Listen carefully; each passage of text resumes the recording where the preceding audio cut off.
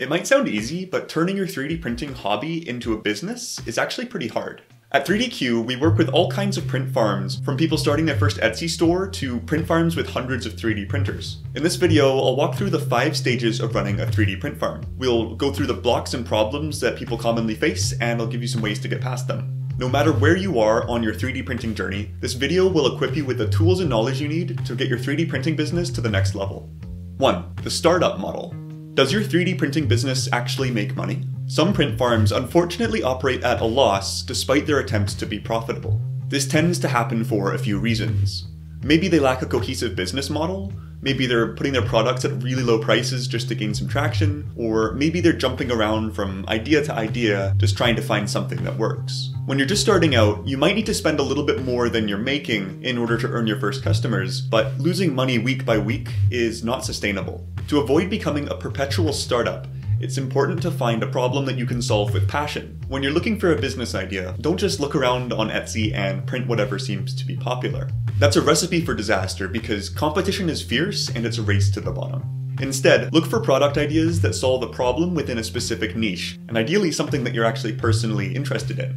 It's really hard to make a business out of something that you have no passion for. And don't underestimate the value of what you're doing. You're going to need to price your products high enough that you're fairly compensated for the value you're providing. 2. The hobby model.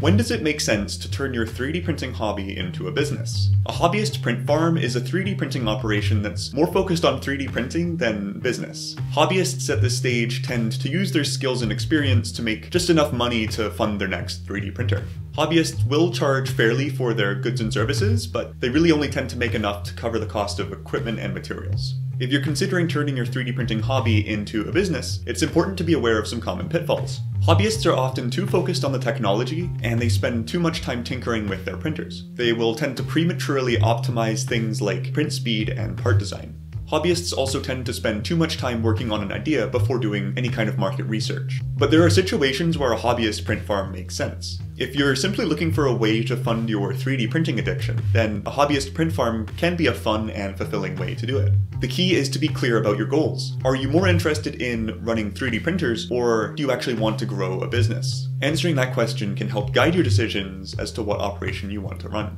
3. The buy a job 3D printing business. Do you have a profitable 3D printing business, or are you just buying yourself a job? A buy-a-job 3D printing business is profitable, but only just. Despite investing thousands of dollars in equipment and materials, the amount of money that you're bringing home at the end of the day is about equivalent to a 9-to-5 job. And that's not all too bad. You're working for yourself, so at least that means your boss is pretty cool. If you're at this stage of running a print farm, then it means you're on the right track to building a good business, but there are still some big inefficiencies holding you back. A lot of print farms come to us at this stage because they're frustrated that they aren't able to grow easily and they're looking for a better way. The best advice I can give is, even though you're super busy, try to force yourself to spend a little bit of time every day making your business just 1% more efficient.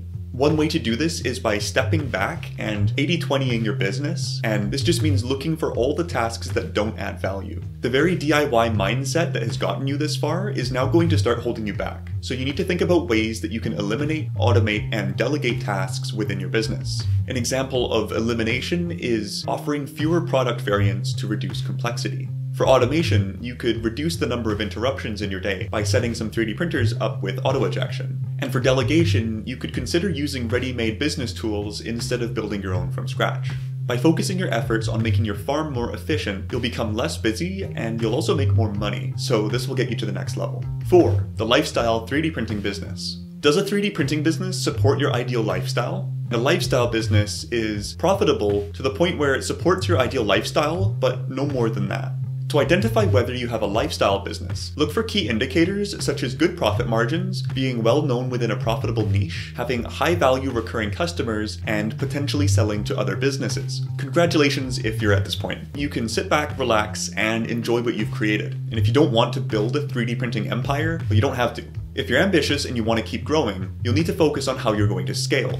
As you add more printers, hire more employees, and add more products, the complexity of your operation will increase. That means it's important to build systems that allow you to scale up without adding unnecessary complexity. You might need to rework the processes you already have in place, or you might need to make some drastic changes in your business to overcome some deeply rooted bottlenecks. 5. The scalable 3D printing business. 3D printers can literally print money, but getting there isn't easy. A scalable business is the pinnacle of success in the world of 3D print farming. It represents the ultimate goal of profitability, growth, and sustainability. It's scalable because you now have established systems, and so the path to growth is clear. When you're at this point, you're also making a positive impact on society by creating job opportunities and supporting other businesses. If you're at this point, you have great profit margins and you're selling a lot while keeping expenses low.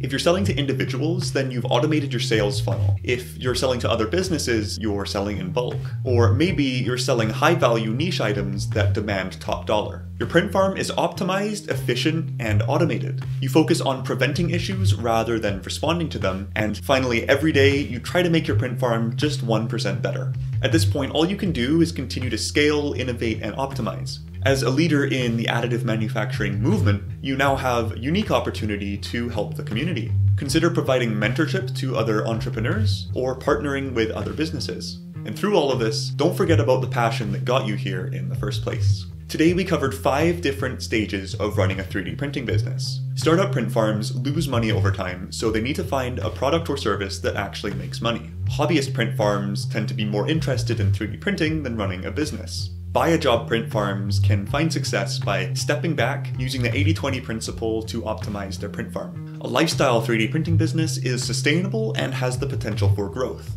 If you want to scale it up, you might have to make some drastic changes to overcome deeply rooted bottlenecks. The scalable 3D printing business is not just scalable, but very profitable and very efficient. They also make a positive impact on society by giving back to the community. If you're looking for advice on your specific print farm, check the description for an invitation to our Discord server and our subreddit. And if you're stuck at any of these stages and unable to scale, then that's exactly why we created AutoFarm 3D. Feel free to check it out, it's linked below in the description, or message us on Discord if you want to know if it's something that could benefit you.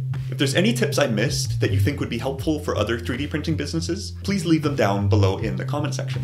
And there you have it, the 5 stages of running a 3D printing business. Keep innovating and keep growing your print farm. I'll see you in the next video.